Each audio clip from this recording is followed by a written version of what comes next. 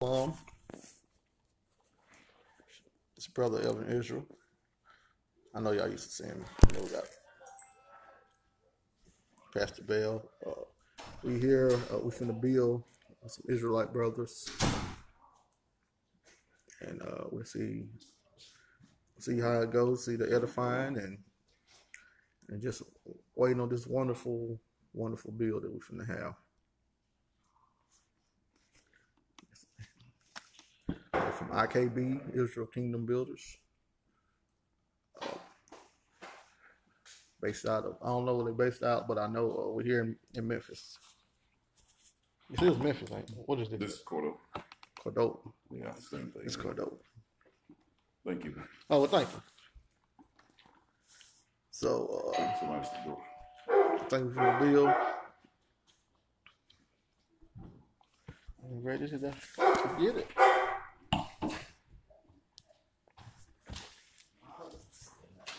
I'll say hey to the people. Hey, what's going on, everybody? Y'all already know what to expect when me and Mr. Bell get together anyway. Are we doing anything later tonight? Or what? No, I don't think so. As far as I know, by the time I get through taking that rendezvous, He's gonna be out for night. Time left. So it look like I'm gonna be on Mr. Bell's computer by myself tonight, building by myself. So it look like I'm gonna be out there by myself building. Oh, well, I mean, we can hang out a little bit. I gotta do a little bit of work myself. Hey, man, how you doing? Man, pretty good. All praise. Yes, sir. All praises. Same here. Hey, Becky.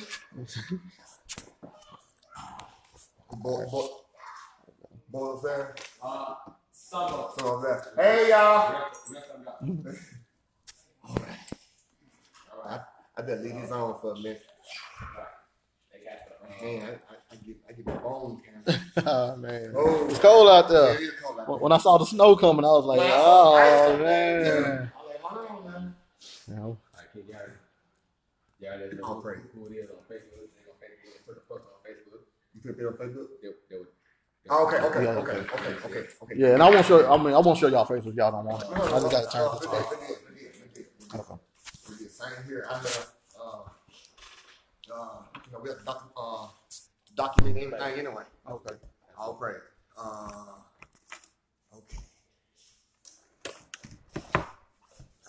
Okay. If we can, I have a question. If y'all have a question, I'll be getting, pass the question back and forth. Okay. Before we begin, let me get myself together, y'all. I'm so sorry. Oh, you good? Put it right there. It's no flourish. Yeah. I take my time on the E-way out there. Cause this show was coming down, right?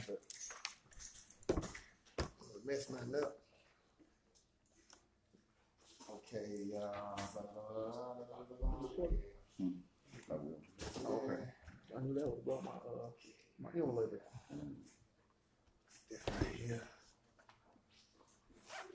All right, live, y'all not finna see any faces, so don't ask for no faces now. Just listen to what's being brought out. Okay. Oh. No, y'all. Let me get myself in. You already there. Okay. Ready. Okay. And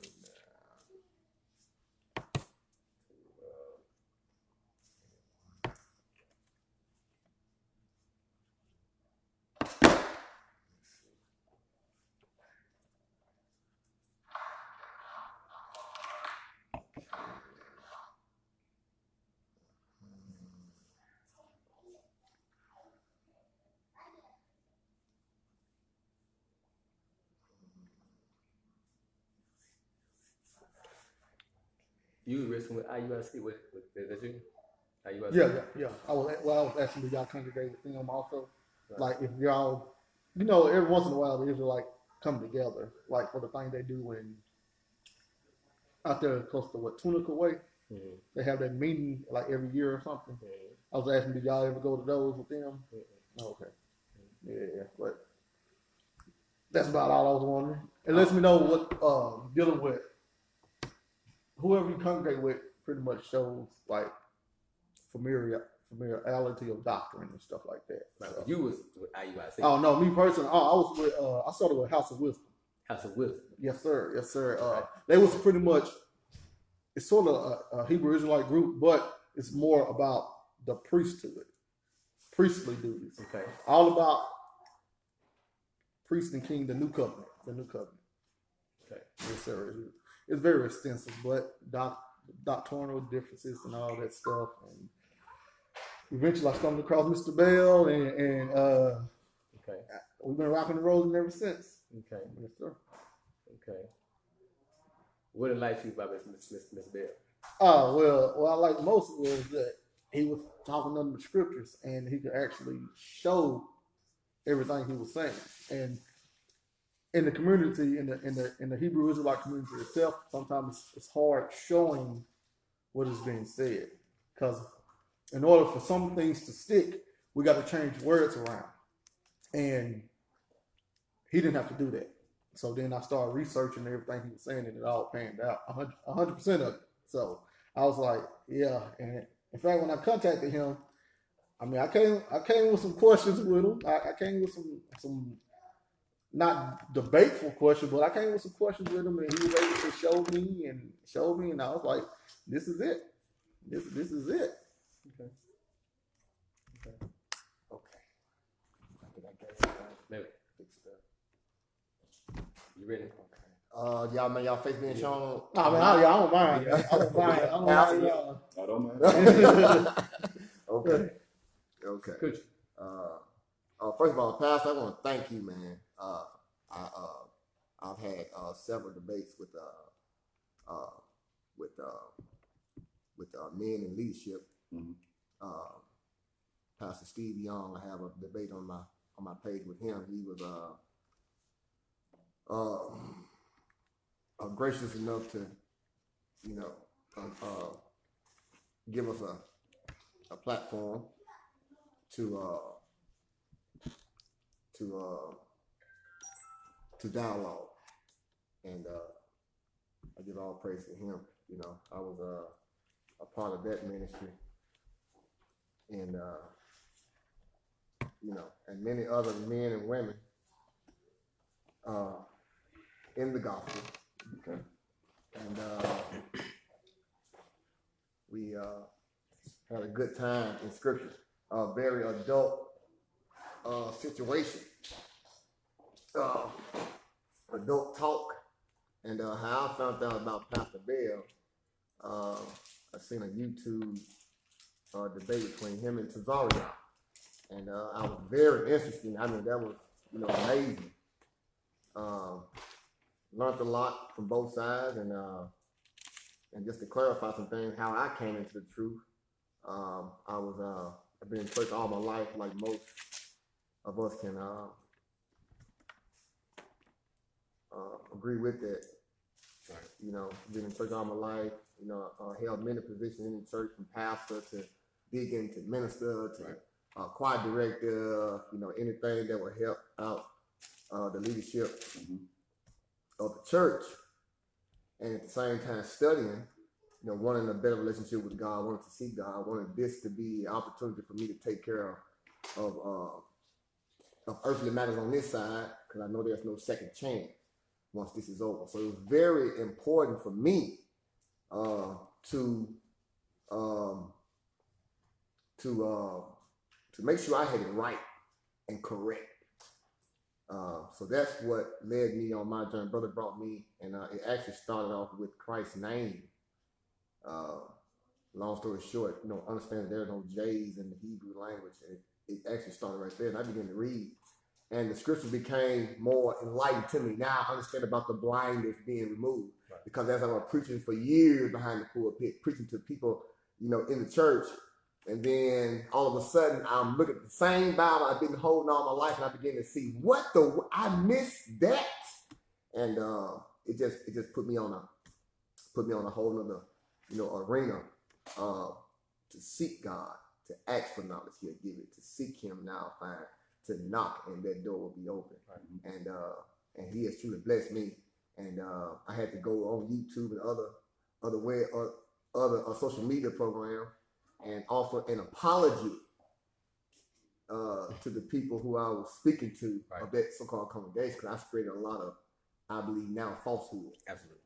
And man-made doctrine. Absolutely. And I say that lead me to a question that I want to pose to you guys. Oh, can you tell them your name on Facebook and stuff? My name is Manuel Tabor. I go by Kael Ben Israel.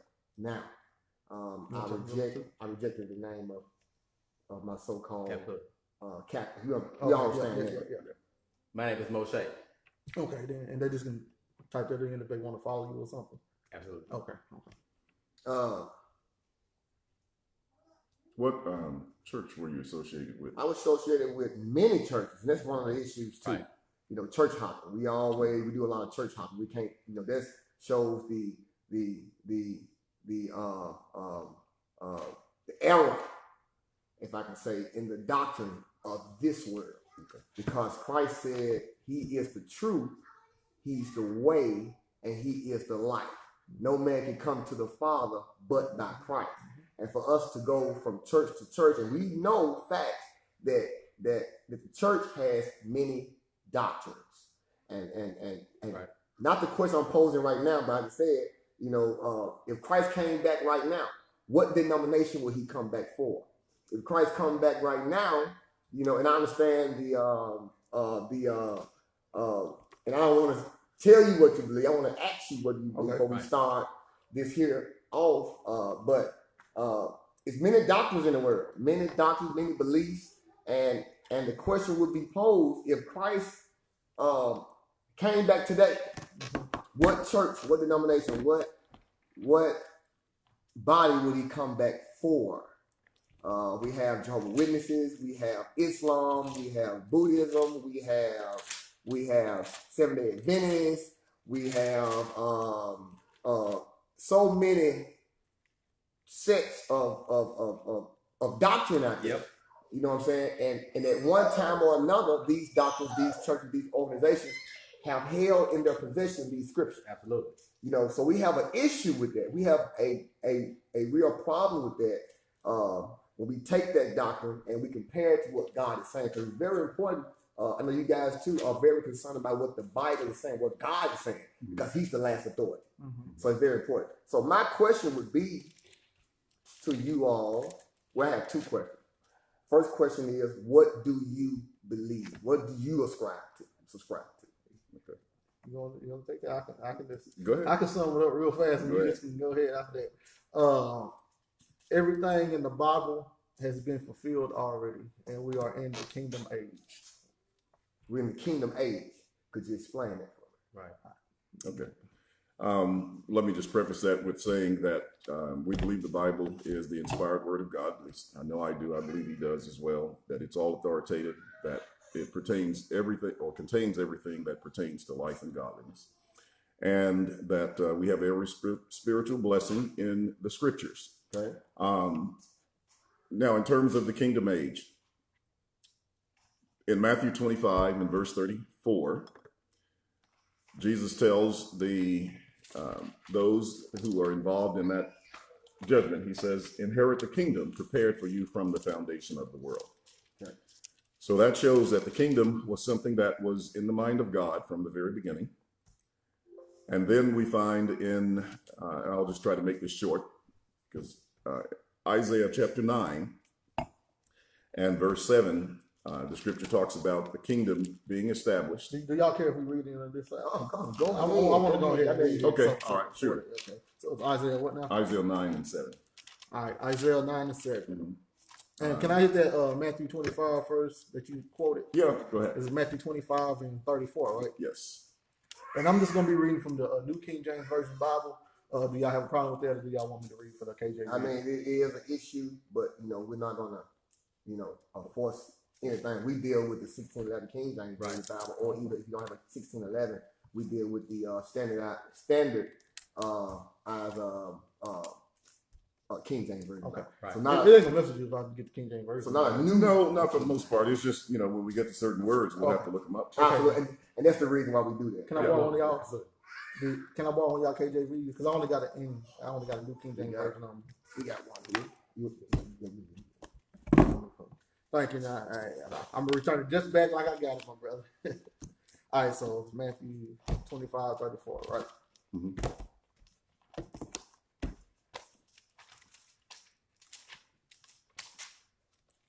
Matthew 25:34. And it says, "Verily I say unto you." Hold on, no, that's 24. Matthew 25:34.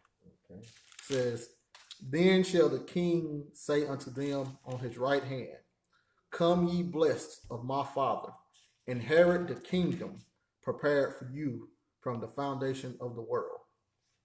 So that's the first one he quoted. And then he said Isaiah. Mm-hmm. What was it? Isaiah 9 and 7. Isaiah 9 and 7. Give me one second.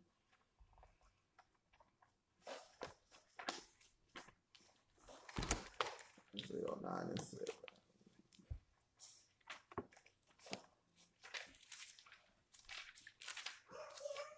Isaiah 9 and 7 says, I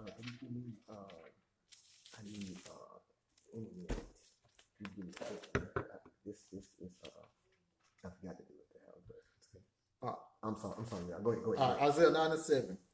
"Of the increase of his government and peace, there shall be no end upon the throne of David and upon his kingdom, to order it and to establish it with judgment and with justice from henceforth even forever. The zeal of the Lord of hosts will perform this." Okay. Now that text is quoted in Luke chapter 1, 32 and 33. Okay. All right. No. I don't have to pull that, do I? No, yeah, Okay. Okay.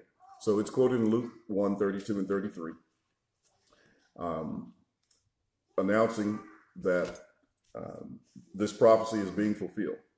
So when Jesus and John, when John first, and then the Lord begins their ministry, they begin with the announcement that the kingdom of heaven is at hand, has drawn near. Okay. So you have Matthew 3, verses 1 and 2, Matthew 4, verse 17. These are all similar texts. And then Mark 1, 14 and 15. So we can just take one of those passages. Let's take the Mark 1, 14 and 15. But I'll quote the other two, and so you can note them down. Matthew 3 says, "In those days came John the Baptist preaching in the wilderness of Judea and saying, Repent, for the kingdom of heaven is at hand," or has drawn near. So here's John in the first century teaching that the kingdom of heaven has drawn near, that it was at hand. The word at hand means imminent. It means something that's close by. Then you have Matthew 4:17 that basically says the same thing. All right, now when you look at Mark's gospel, Mark will say, after John had been cast into prison, Jesus came into Galilee and preached, saying, go ahead. Okay. Mark 1, 14 to 15. "Now after that, John was put in prison. Jesus came into Galilee preaching the gospel of the kingdom of God and saying, The time is fulfilled and the kingdom of God is at hand. Repent ye and believe the gospel." Okay, so when he said the time is fulfilled, he's referring back to the prophecy of Daniel. The word time there in the Greek is the word kairos, and it means an appointed time. In Daniel 12 and verse 1, for example, the word appointed is used 4 times in that one passage, but it's also used in Daniel 9:27 and other passages in Daniel to talk about the time of the end. So the Lord said that the appointed time is fulfilled. That's another important word because it is the word originally, the base word is pleroma, but it's a form of the word which is in the perfect tense. It's peplerotai. And it means that that time has come and stands fulfilled as an existing fact. In other words, there is no time in the future that was going to fulfill that appointed time. That time had arrived. So he's telling the people, the time that Daniel spoke about is now here. Even his coming was in the appointed time, because he said in Galatians 4 and verse 4, but when the fullness of the time was come, God sent forth his son, made of a woman, made under the law. And that's a reference to Jesus' coming in the world. And we all know that he came in the first century. And again, in Ephesians 1 and verse 10, he says that in the dispensation of the fullness of the times, he might gather together in one all things which are in Christ Jesus, both which are in heaven and which are on earth, even in him. So that appointed time for the kingdom to arrive was announced by John as at hand, was announced by the Lord as at hand in the first century. And that was an appointed time, just like there were appointed festivals that had to take place at certain times. This was the time for the kingdom to come. Now, did it in fact come in the first century? Since Jesus affirmed and stated that it had drawn near. Either we have to accept his words, or we have to say that he did not teach the truth, or something's wrong with the Bibles that we're reading. Now, here's his statement to assure us that the kingdom did in fact arrive. I want you to get Matthew 16, 27 and 28. Matthew 16, 27 and 28 says, for the Son of Man, well, I want to start with 24, just the beginning. That's fine. Then said Jesus unto his disciples. Just want to know that he's talking to the disciples here. So then said Jesus unto his disciples. Then I'm going to go to verse 27. For the Son of Man shall come in the glory of his Father with his angels, and then he shall reward every man according to his works. Verily I say unto you, there be some standing here which shall not taste of death till they see the Son of Man coming in his kingdom. Okay, so there you have the text. As a matter of fact, in verse 27, he uses a word, mello, in the Greek, which means about to, when it's used with the present infinitive. And so what the text actually says in verse 27 is, for the Son of Man is about to come in the glory of his Father with his angels, and then he would reward each according to his work. He says, assuredly I say to you, there are some standing here. So they were in the presence of Christ at that time when he was on earth. And he says, there are some of you standing here who will not taste death. They would not die until they saw the Son of Man coming in his kingdom. Now, I'd like to read that same text out of Mark, verse 8:38 and 9:1, and then I'll make a comment, and then I'll turn it back over to you. It was Mark 8? Yeah, Mark 8:38 and 9:1. Now, he's going to identify the generation in which that was going to take place, but he's going to word the next verse slightly different as well, and it's important to note the nuance there. Go ahead. All right, Mark 8:38 through 9:1. Whosoever, therefore, shall be ashamed of me and of my words in this adulterous and sinful generation, of him also shall the Son of Man be ashamed when he cometh in the glory of his Father with the holy angels. And he said unto them, verily I say unto you, that there be some of them that stand here, which shall not taste of death, till they see the kingdom of God come with power. Okay, so in that text, that was Mark. Mark 8:38 through 9:1. All right. So after 8:38, chapter 9 coming in. Yeah. So 8:38 and 9:1. Now, the reason it's in two different chapters is because when they divided the Bible into chapters and verses, sometimes they arbitrarily split up context. And so if you look at the same text in Matthew 16, 27 and 28 and Luke 9, 26 and 27, you'll see that there's no chapter division there. So there really shouldn't be one here between verse 38 and 9:1 because they're talking about the same thing.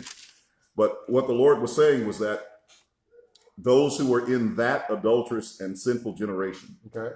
Now that's the same generation that he identified in Matthew chapter 12 when the scribes and the Pharisees came to him demanding a sign. They said, Master, we would see a sign from you. And he says, there will no sign be given to it, Absolutely. but the sign of the prophet Jonah. And Right. he referred to them as, he said, this adulterous and sinful generation seeks after a sign. And so he says, no sign will be given to it, but the sign of the prophet Jonah. Okay. So Jesus was telling them, I'm going to die and I'm going to rise in 3 days. That's your sign.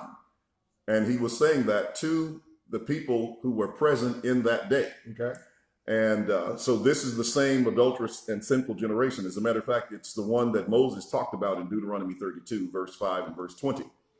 And so he says, this is when the Son of Man would come in the glory of his Father and his angels within that adulterous and sinful generation.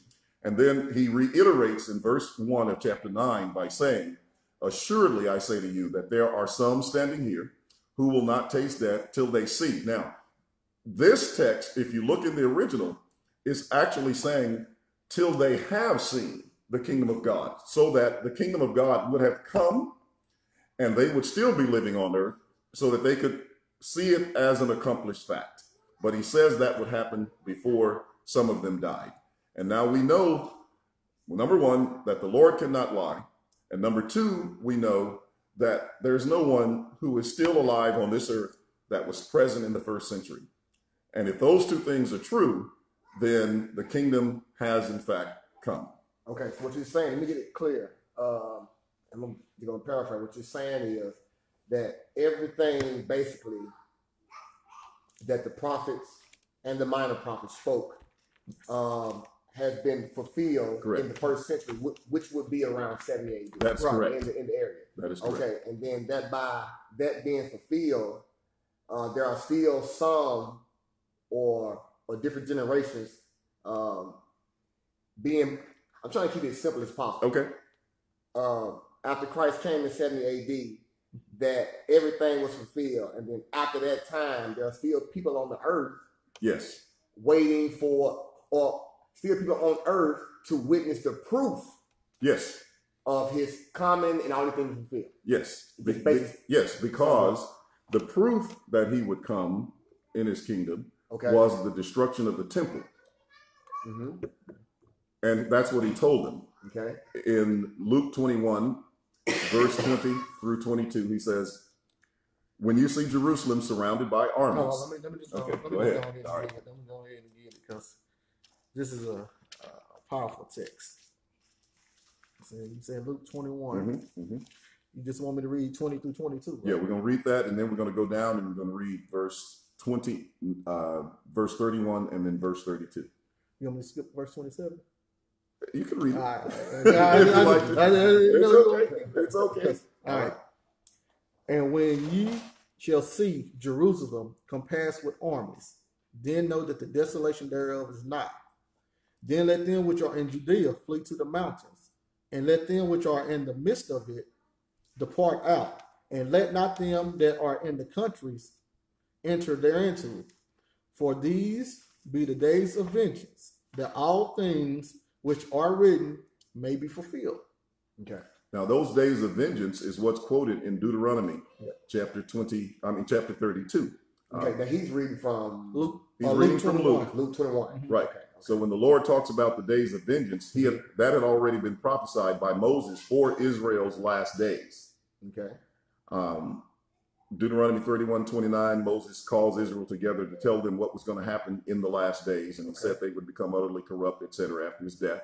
Okay. And so chapter 32 is the song of Moses, and in that chapter he talks about the time of vengeance. In both Deuteronomy 32, I think around verse 35, but also in verse 43, he was going to avenge the blood of his servants. Okay. And so this day of vengeance that fulfills all the prophets is that which Jesus is speaking about in in Luke, when he says, these are the days of vengeance, that all things which are written may be fulfilled. Okay.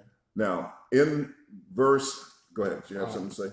Oh, no, I could have got that Deuteronomy 30 too if y'all need me to. No, it's Okay. Now, in verse, Say come back here. yeah, Okay. in verse 27, that's the one you wanted to read. Yes, So go ahead and sir. read. Yes, sir. And Now, this is the same context of Luke, which is the destruction of Jerusalem. This is the same context of Matthew 24, same context of Mark 13. Okay. So we're just going to read a few more verses in it so you can see what the conclusion is as well. Okay. Luke 21 and 27. And then shall they see the Son of Man coming in a cloud with power and great glory. So that's the second coming. So now, I have a question with Just this. keep reading. Go ahead. Is that literal, or is that literal, or is that spiritual? Okay. What All he right. just read. It's a very good question. This is what we would call an apocalyptic. So from that sense, you could call it figurative in that sense. But I take spiritual things to be just as literal as physical things. Okay. In other words, God is spirit, right? Okay. But he's literal. He's real. Right. Okay. So when we say that, it's not to say that it's not real. It is real. But was this like a cumulus cloud that we see in the sky? Right. No, it wasn't that kind of cloud. Okay. And the Bible uses apocalyptic language to describe the presence of God. Okay. And we've got examples of that in the Old Testament, and there are examples in the New Testament to demonstrate what the cloud coming of the Lord is. For example, there's one in Isaiah 19 and verse 1, where it talks about the Lord will ride upon a swift cloud and come into Egypt. Well, that was the time when Egypt was being destroyed, but it wasn't a literal coming of the Lord on a cloud. He didn't come physically, if you please, on a cloud, but that is called the cloud coming. It's a presence of God. Clouds symbolize judgment. They symbolize the presence of God. And that's one question. Okay, in the same arena, at Mount Sinai, after they had been led out of Egypt, and they went to Mount Sinai to receive the Torah. Yes. Was that literal?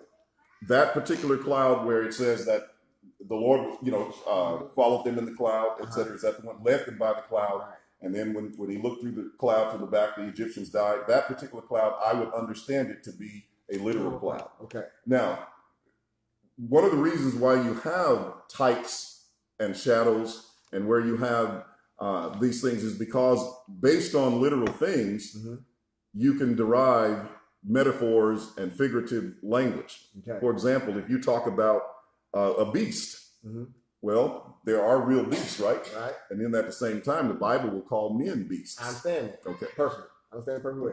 Okay. Are you done with it? I still had those. Yeah, you had a few more things I want to read. Luke 21. Did you say 31 and 32? Or just 32? Well, you can go ahead and read 28 through the end. Just read the whole thing. I can't just put it. Okay. All right. I'm gonna start at 27 again. Just read all the way down. And then shall they see the Son of Man coming in a cloud with power and great glory. And when these things begin to come to pass, then look up and lift up your heads, for your redemption draweth nigh. And he spake to them a parable. Behold the fig tree and all the trees, when they now shoot forth, you see and you know of your own selves that summer is now nigh at hand. Verse 31. So likewise, ye, when you see these things come to pass, know ye that the kingdom of God is nigh at hand. Verse 32. Verily I say unto you, this generation shall not pass away till all be fulfilled. Okay. So that's one of the reasons why we know that it wasn't a physical presence, because the text tells you that it would happen in that generation. And he says that they would see the Son of Man coming in the cloud with power and great glory.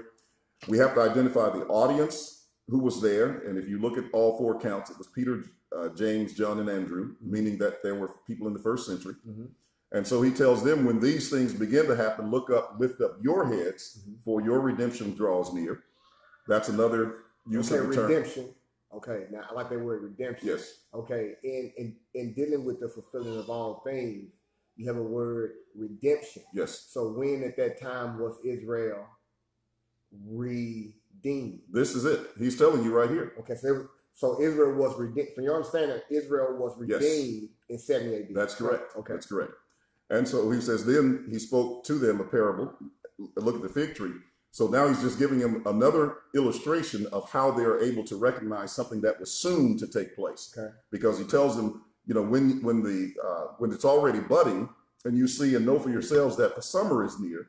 And so he says, in the same manner, when you see these things happening, know that the kingdom of God is near. Okay. And therefore, he concludes that by saying, assuredly, I say to you, this generation. So again, talking about that particular generation in which they were living, will by no means pass away till all these things take place. So there's nothing in the chapter that we can take out from that statement. It covers all of the things that he spoke about. Okay. That's it on this? That's it. Okay. Now, I want to go back to that after a question and a statement I want to make. Okay. Okay. I want to go back to that. So you're in Luke right now? Luke 21. Luke 21. Okay. Okay. So here is the issue that we have. Now, you know, when we begin, you know, our study, we was talking about that we have the lives of millions of people at stake. Correct. You know, and we have different doctrines and different sects around this whole world. Correct. Somebody, Christ said there's only one truth. That's correct. There's only one God in this earth. Right. So somebody has to be wrong. Right. Correct. Somebody has to be right. Absolutely. Okay, now here's my question. I just made my statement about many different organizations of the world with different names on these organizations, and all are holding this book, the Bible, whether it's the King James Version or whatever it is. Right. It's the Word of God. Absolutely. Okay. Give me Psalms 147, verse 19 and 20. Now, what we attain to, we believe through the scriptures, not from man, but we believe from God himself and through the scriptures, his word, that we are the biblical Israelites that the Bible speaks of. And we can prove that, we will prove that as we progress, but I want to deal with something before we even go any further. Right. And I feel that we shouldn't even touch other beliefs and other belief systems until we can answer this question or deal with this question and deal with the scripture as it pertains to the law of God and this Bible. Okay, now my question would be, and we're going to read that. It's Psalms 147, verse 19. Read. He showed his word unto Jacob. He showed his word, this Bible, these scriptures. He showed his word to Jacob. We know Jacob's name got changed to Israel. He wrestled with an angel. He prevailed against the angel. His name was changed to Israel. Israel simply means Prince of the Power. God is just a title. So God is not his name, it's a title of his name. Right. Moses actually his name is the great I am. Absolutely. So this word, the Bible says that he gave his word, he gave these scriptures to Jacob. Read. His statutes and his judgments. The statutes and the judgment are the penalties for breaking these. The judgment are the penalties for breaking the statutes and this word. Read. Unto Israel. Unto Israel. To the prince of the power. We know that was Jacob descended, the physical seed of Israel. Right. Read. He have not dealt so Now with. the Bible says not. Not. He has not dealt so. Read. With any nation. He has not dealt so with any nation. What he's simply saying is the way in which he dealt with Israel, he has not dealt so in that shape, form, and fashion with any nation on planet Earth. That's right. Read.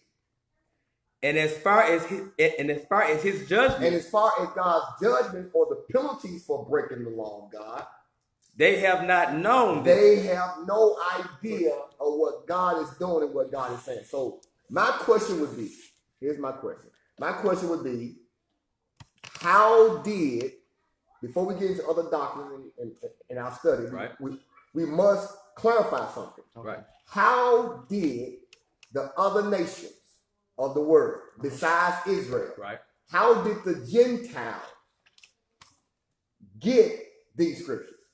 How did they get the word of God when it was given only to Jacob and Israel? How did the nations of the world get these scriptures? Because I believe that's how we got so many other doctrines, because it's in the wrong hands. So my question again would be, how did the world, how did the other nations, how did the Gentiles, how did non-Israelites get these texts? Right. And now they're able to instruct the masses in these texts when God says in Psalm 47, maybe in 20, that God gave only to Jacob and Israel. And I wanna lock that scripture in the back of it with a statement in Malachi 3, verse 6. Let's get there real quick. We have to deal with this before we can even move any further, because it's very important that we understand the nature of God, the character of God. Because to know God, the Bible says we must keep his commandments. Right. And when you keep his commandments, you get a clear understanding of what God is saying. We don't want to, so if we can deal with that question, read this real quick. We're gonna be lock and key for that. It's Malachi, chapter 2, verse 4, chapter 3, verse 6. Read that. For I am the Lord, I change not. Now God is speaking. He says, I am the Lord, I change not. Okay, right? Read. Therefore, ye agrees with the Father when the Father says in Malachi 3, verse. Hey, Jackie. Hey, brother Malachi. He agreed with his Father when he says that I am the Lord thy God, I change not. Right. Let's deal with that. If you can answer that question, right? All right. Hold on. All right. Can I say something first? Go ahead. All right, then. Dealing with, you brought out Psalms, it was 147, verse 19 and 20. All right, so he showed his word unto Jacob, his statutes and his judgments unto Israel, which, first of all, we got to understand right off the bat, Jacob was not the only people to receive statutes as well as statutes from the Most High, or commandments. Jacob was not the first one. Could you clarify it? Could you clear that a little bit? Right. All right, and Genesis 25 and 26 and 5. Because that Abraham obeyed my voice and kept my charge, my commandments, my statutes, and my laws. This is before Jacob. Now, we can't deal with that. That's tricky. We can't deal with that. Well, because the Bible says that God chose Abraham. Now, I understand that Abraham was a Gentile by definition before he received the promise. Right. Because his name was Abram. Right. When he received the promise and obeyed God, his name had changed from Abram to Abraham. Right. Meaning the father of many nations. Absolutely. That promise that he received from God was going to be an everlasting covenant. That his seed would inherit this promise. And that promise, Abraham did not receive the promise in his age. Right. In his generation. So he didn't see the land. He didn't obtain the land. No. He passed it on down to his son Isaac. Isaac didn't receive it. No. Isaac believed his father that God gave him the message. He passed it on down to Jacob. Jacob received it. Jacob didn't see it. Jacob got changed to Israel. He passed it down to his son. His son sojourned with Moses. Moses saw the land, then walked into the land. Right. Joshua was the only one who actually walked the children of Israel into the promise that he thereby gave to Abraham. So we cannot use that argument because Abraham still would be in the category of Israel and Jacob. Okay, so now. So what I'm saying is clearly, I want to make it clear. Absolutely. At what time in history, in these scriptures, did God go against his word in dealing with other nations, Gentiles, in dealing with them with the word, with the law, with the statutes, and with the judgment? Right. Okay, so now, what we're reading in Psalms, we're reading under Mosaic covenant. What we read in Genesis, we read under Abraham's covenant. Then we also got Noah's covenant. Explain that for me. Right. Well, Noah's covenant? What you just said? You said Abraham's covenant? The Mosaic covenant? Right. This is what what we read. The Mosaic covenant consists of the Torah. Right, the law, statutes, and commandments. The Pentateuch. Right. Which is the first 5 books of the Bible. Correct. So you can't include Psalm. Well, this is David right here. That's David, but that's not a part of the Mosaic, quote unquote, Mosaic law. It would be the Pentateuch. Am I right, pal? Let me ask you a question. Do you think that the prophets taught something different than what was in the law? Absolutely not. Okay. Absolutely not. Then, but what I'm saying, if you're going, we have to stay 1, 2, 3, A, B, C. Absolutely. We have to deal with what Scripture says. All right. Let me respond to that. All right. When you read Luke 24, 44 through 47. When Jesus talked about fulfilling the promises and opening the hearts of the disciples so that they could understand the things that he said, the scripture says he opened their understanding that they might comprehend the scriptures. And he spoke to them out of the law, the prophets, and the Psalms. In other words, there is a consistent thread of truth that runs through all of them. I agree. Now, the point that was being made, for example, if you were to go to Galatians chapter 3, the Bible says that to Abraham and to his seed, singular. Meaning Christ. Meaning Christ. Not meaning the whole nation. Absolutely. I agree. To Abraham and to his seed were the promises made. He says, not unto seeds as of many, but as of one, and to your seed, which is Christ. And he says, and the law, which was 430 years after, cannot annul the promise that he made before. So the Torah does not annul the promise. The promise and the Torah are not the same. The Bible says, hold on a second. The Bible says if there had been a law which could have given life, truly righteousness would have been by the law. That's Galatians chapter 3 and verse 18. And in Romans chapter 4, he tells you that the promise that Abraham would be heir of the world was not to his seed through the law, but through the righteousness of faith. So we have to make that distinction. That's the whole point of the fact that God spoke to Abraham while his name was Abram. See, the promise that he made to Abram is found in Genesis 12 and verse 3. Absolutely. That says, and in your seed shall all families of the earth shall be blessed. And because you have that's another text, but I will bless those who bless you. I will curse those who curse you. And in you, all families of the earth shall be blessed. Now in Galatians chapter 3, and the verses 8, the Bible says, in the scripture, foreseeing that God would justify the nations through faith, preached before the gospel to Abraham, saying, in you all families of the earth shall be blessed. So what we have is a promise that was made to Abram prior to Moses, 430 years before Moses. That is not the law. There is a difference between the promise and the law. Now, the promise that he gave was the promise of Christ because it was the seed. That's what we established. That promise was given to Adam as well in Genesis 3 and verse 15. After Adam sinned, that's the same proto-evangelicum that we have right there in the very beginning. So, and it's the same promise. It's the promise of life from the dead. Now, we just saw from Galatians chapter 3 that if there could have been a law which could have given life, truly righteousness would have been by the law. So Galatians 3:21 says there's not. I want to add one. Well, I want to ask a question. Go ahead. All right. Wait.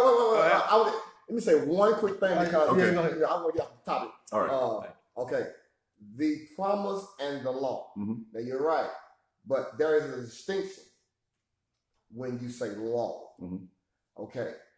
Now we have the sacrificial law, and we have the we're gonna put it this way. There's 5 parts of the Mosaic law. Okay. Dietary law, sacrificial law. We have a ceremonial law, a judicial law, and what's the last one? Ceremonial law. That's a ceremonial. Ceremonial, judicial. Judicial. We have ceremonial, judicial, moral. We have sacrificial, and we have dietary. Now, when he's saying that the law could not bring forth a promise or make a man perfect or clean a man, he's not speaking of the moral, the sacrificial, the judicial, nor is he speaking of the ceremonial. He's speaking of the sacrificial law, because the sacrificial law, as we understand the sacrificial law, when we deal with the sacrificial law, just like we read in Psalms 147, verse 19 and 20, were the judgments, right?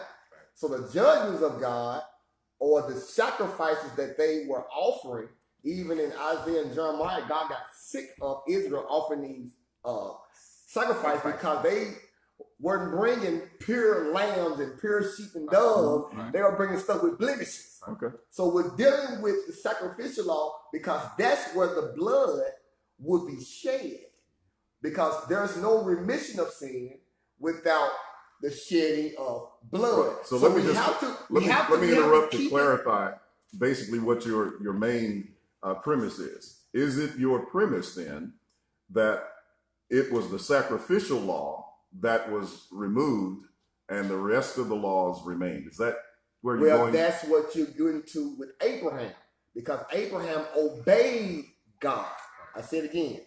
Abraham obeyed God. Who? Abraham. He obeyed him. True. Now, when but that was before the law, right? That we're speaking of in Galatians 3. Right. He obeyed God. So we cannot do away with the law of God. We have to make a clear distinction between the law of God, which is the obedience, and make a distinction between the other part of the law, which is the judgment for breaking these laws. So Abraham was obedient to God, was going to But here's sacrifice. my question. I want to make sure I'm clear on this. Okay. Are you saying then that at the time of Abraham, they had the dietary laws and the sacrificial laws and the judicial laws and the ceremonial I'm laws? not saying that. Not at all. Okay. But what I am saying, even, I know where you're going with it, because there wasn't a law in stone even in Noah's day.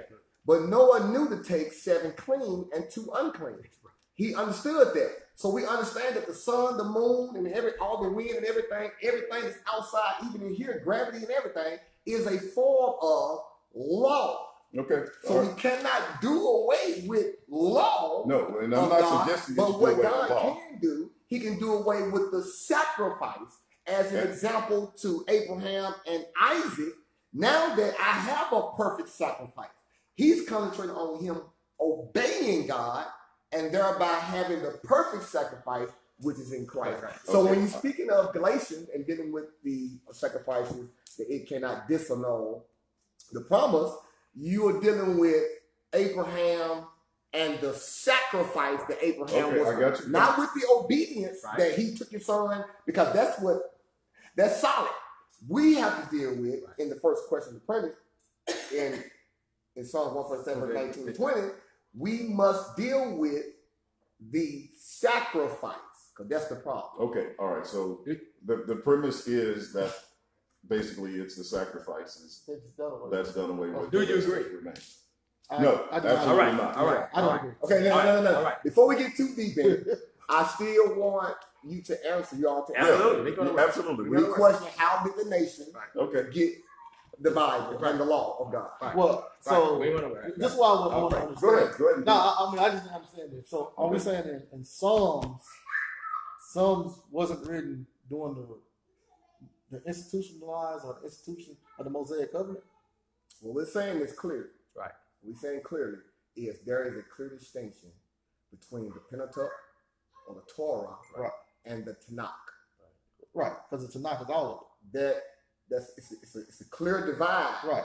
It's a clear. I know what the Torah is. I know what it is. And we wrote it. But that's what I'm saying clearly. Right. That when you tell me that Psalms is of the Torah, that's incorrect. Absolutely. No, I said Mosaic covenant. Even when you say Mosaic covenant, you're in error. Absolutely. Well, who wrote? Didn't David write? Well, Psalms? David wrote Psalms. And wasn't David under the Mosaic covenant? He was under the Mosaic covenant, but we don't count, as Pastor understands, we can't count the minor prophets as in the Torah. There are two different. I don't know the word to use, but they are different. We have to make a distinction between the two. I want you to handle this. Okay. I want you to explain this. All right. See, my understanding is that while you have the books categorized as the law, the prophets were nothing. You might call them attorneys, if you please, for the Torah. They didn't teach anything other than the Torah. Absolutely. And so I understand where you're coming from. Okay. So now let's get down to the brass tacks. I understand where you're going. Go ahead. So the Torah itself, the first 5 books, has several covenants within that first 5 books. Absolutely. Exactly. So Abraham had his own covenant. It was Abraham's covenant. That was a Mosaic covenant. That's right. And in his covenant, he had laws, statutes, and commandments. That's Well, the true. only way you say it's the Mosaic covenant, you want to be intelligent about it. The only way you would say it's the Mosaic covenant is because of the commandments, because Moses wrote that down, if you would, because Moses subscribed to that, or he published like King James. That's why you subscribe Moses to the Torah or to the Mosaic law, because Moses wrote that with his hand. He published it. Right, he published it. So I understand what you're saying, but I'm saying in regard to Psalms 147, verse 19 and 20, you cannot. It would be an error to say that Psalms is of the Mosaic covenant and trying to merge it. You can't do that. Okay, what covenant is Psalms under then? Psalm or David. Yeah, what covenant is that up under? It's under the whole entire Bible. It's under the Bible, but it's found in the Tanakh. So are we saying that there's no covenants? We don't want to deter from the question. Right. I'm asking. Okay, look. All right, hold on. We got Adam's covenant. Then we got Noah's covenant. Then we got Abraham's covenant. We got Isaac's covenant. But there's only one covenant. There's only one covenant. Right. There's only one covenant. Now, if you want to get technical, yes, Noah did have a covenant. Right. I'm going to flood the earth. I have an agreement. A covenant is simply an agreement. But the earth. I'm simply saying. It was rules and regulations in that covenant. I understand what you're saying. But what the Bible is saying in Psalms 147, verse 19 and 20, he says the word was given to Jacob. The law, statute, commandment. Right. Wait a minute. Let me ask you a question. Okay, go ahead. So you're quoting from the Psalms that you say is not the Torah in order to establish your point of the Torah. All I'm saying. That's a little bit inconsistent. All I'm saying, I understand what you're doing. But all I'm saying is simple. Let me make it plain. All I'm saying is, we don't want to defer from the question. All I'm saying is, in Psalms 147, verse 19 and 20, when did the other nations who are Gentiles, we classify as Gentiles, how did they receive Torah or law or the Bible? That's simple what I'm saying. Okay, I got that now. That's simple. Jeremiah 31:31 says that the Torah was not going to be in effect no more. Well, Jeremiah 31:31 says, I will make a new covenant with the house of Israel. Unlike and Hebrews 8:8 says, he verifies what Jeremiah said, that I'm going to make a new covenant with the house of Israel. My question is, can I read it? My question is, how did the other nations of this world get Torah when the Bible or Torah, the Tanakh, was only given to Israel and Judah? Right.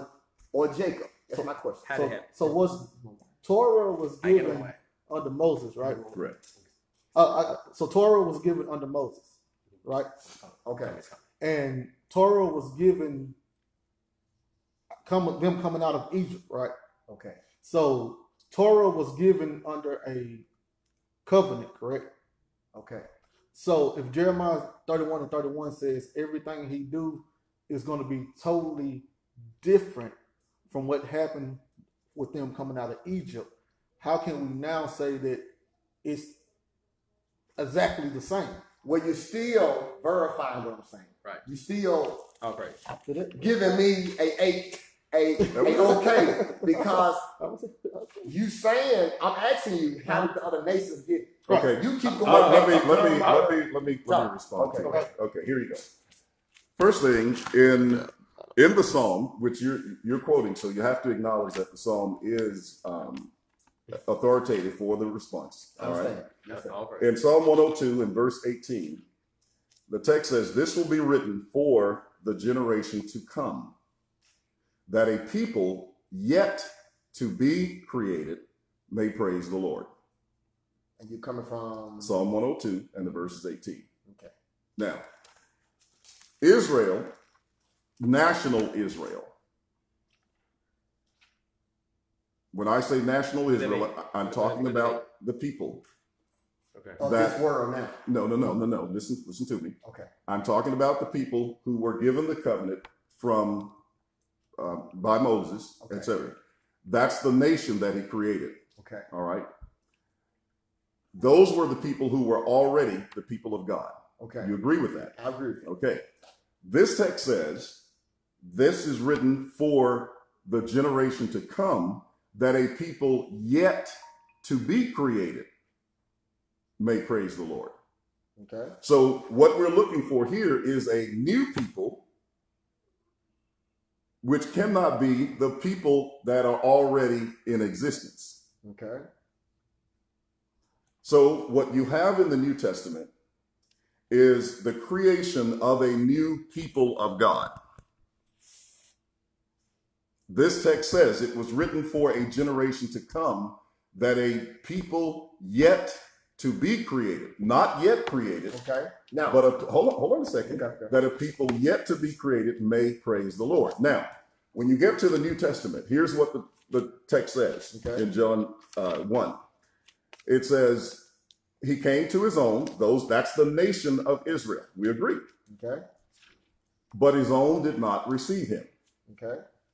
To as many as received him, to them he gave the authority to become sons of God, even to those who believe on his name, which were born not of blood.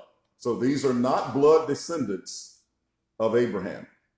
John the Baptist told them in Matthew chapter 3, do not think to call yourselves children of Abraham.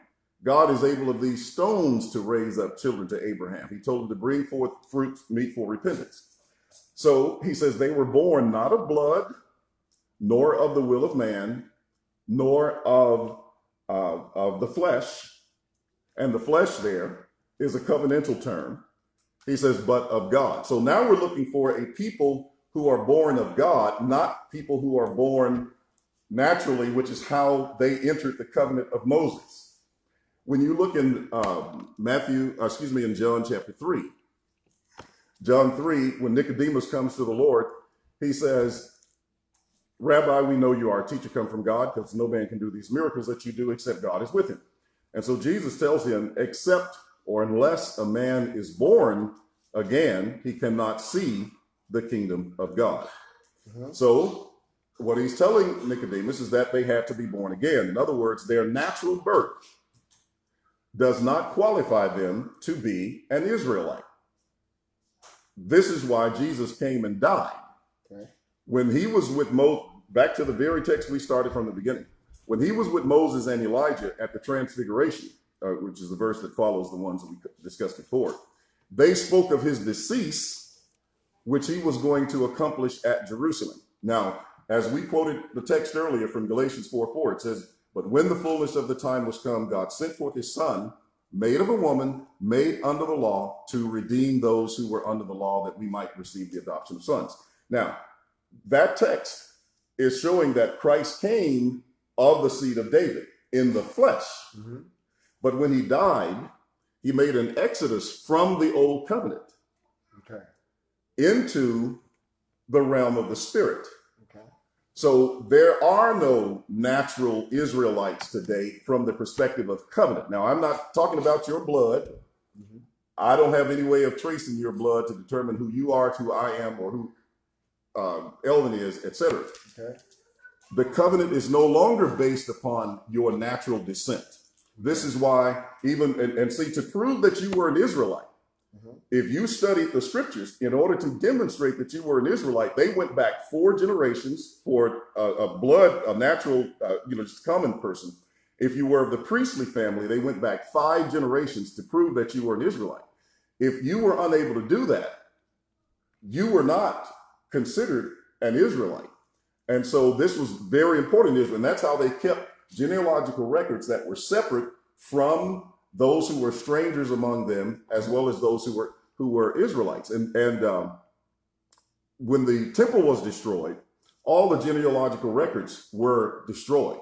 So there's no way you can go back and establish that you are of any priesthood. There's no way you can go back and establish that you are of any natural born Israelite. Now, from that perspective, when we get to the 10th chapter of the book of Acts, the Bible talks about, Cornelius. And then when you get to Acts 15, after they're going out and they're teaching the Gentiles, you have, yes, go ahead. Who are the Gentiles? The Gentiles, some of them were Gentiles proper were the nations. For example, what's the text in John chapter 7? I want to read this one. Please. John 7, what's that? Let me see. What is that verse? Will he go among... Oh, the Gentiles. Yeah. Will he go among the Gentiles and teach the Gentiles or something like that? Yeah. Will he go among the dispersion and then them. teach the Gentiles? Who was dispersed? The dispersed were those of Israel, but the Gentiles were not the dispersed. The Gentiles are not dispersed. That's correct. Okay. All right. I'm listening. Okay. I'm not agreeing with you. I'm listening. All right, Okay. All right. John 7:35. Then he said, the Jews among themselves, whither he go, that we shall not find him. Will he go into the dispersed among the Gentiles? That's Matthew Right. 7. John 7:35. Okay. The dispersed among the Gentiles. He didn't say, will he go to the Gentiles? Yeah. He says, will he go to disperse among the Gentiles? They were scattered among the Gentiles. Did God scatter Israel among the Gentiles? Did the Gentiles? As a matter of fact, in Hosea 8, it says Israel is swallowed up of the Gentiles. Were they swallowed up of themselves, or were they swallowed up by the Assyrians? Not the Syrian. Okay, were the Assyrians Israelites? Syrian, what not? Okay, therefore, the Assyrians were a part of the nations, just like Egypt, just like the Babylonians, etc. Right. So they were not the Gentiles. I mean, they were not Israelites. No. All right. The Assyrians. The Assyrians weren't, the Babylonians weren't, Right. etc., etc. So the point that I was about to make was, when you look in the New Testament, in Acts, the 21st chapter, in Acts 21, Paul is charged with bringing Trophimus into the temple. And they get very, very incensed with him about that, because they said that he had brought a Gentile into the temple. And Paul assured them that he had not. Now, on that occasion, Paul was told to prove to Israel, because one of the charges that they had made, prove to James and to the rest of the apostles and the people who had embraced the gospel. He says, go and prove to yourself. He says, you see, I'm going to read the text so you can see it. Verse 20. And when they heard it, they glorified the Lord, and they said to him, you see, brother, how many myriads of Jews there are who have believed, and they are all zealous for the law. But they have been informed about you that you teach all the Jews who are among the Gentiles to forsake Moses, saying that they ought not to circumcise their children, nor to walk in the customs of Moses. Okay. What then? The assembly must certainly meet, for they will hear that you have come. Therefore, do what we tell you. We have 4 men who have taken a vow. Take them and be purified with them, and pay their expenses, so that they may shave their heads, and that they all may know that those things which they were informed concerning you are nothing, but that you yourselves also walk orderly and keep the law.